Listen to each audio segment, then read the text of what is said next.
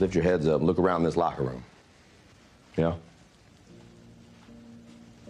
Look at everybody else in here. And I want you to be grateful that you're going through this sad moment with all these other folks. Because I promise you, there is something worse out there than being sad, and that is being alone and being sad. Ain't nobody in this room alone. The last thing before we go tonight, you are not alone. As many people around the world know by now, Apple TV's Ted Lasso is not just a show about football. While Ted and the gang make us laugh, they also remind us of our shared humanity, the importance of taking care of each other and protecting our mental health. Today, they brought their important message across the pond and into the real world for a meeting with President Biden at the White House. Trent Crimm, who introduced himself as a fake journalist, was in attendance when Coach Lasso, a.k.a. Jason Sudeikis, addressed the briefing room. Here is some of what he had to say.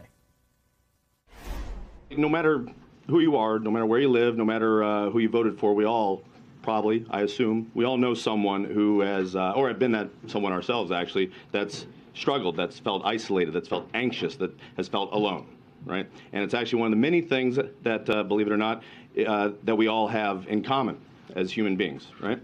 And so that means that it's something that we can all, you know, and should talk about with one another when we're feeling that way, or when we recognize that in someone feeling that way.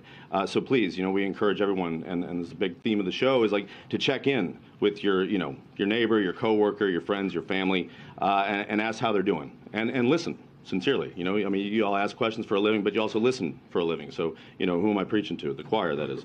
Okay. And look, and while it's easier said than done, we also have to know that we shouldn't be afraid to ask for help ourselves. And that does take a lot, especially when it's something that has such a negative stigma to it, such as mental health. And it doesn't need to be that way. And if you can ask for that help from a professional, fantastic. If it needs to be a loved one, equally as good in a lot of ways, because sometimes you just need to let that pressure valve release. The president is working on, and his own team, although his team is real, our team is make-believe, and don't think I don't know that, despite what the people at FIFA and EA will tell you. We are actually a make-believe team. But, you know, they're working very hard to make sure that you know, that option is available to as many Americans as possible. Now, look, I know in this town, a lot of folks don't always agree, right?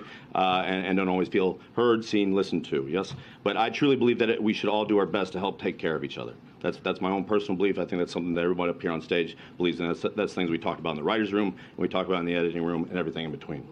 And just like, you know, we just want to emulate, you know, these make-believe folks that we all play at AFC Richmond and the way they take care of one another. That is the wish fulfillment of the show, aside from me playing coach and these guys being professional footballers. You know, that's like, you know, that's a big part of the show. Some wise words from Coach Lasso to take us off the air tonight.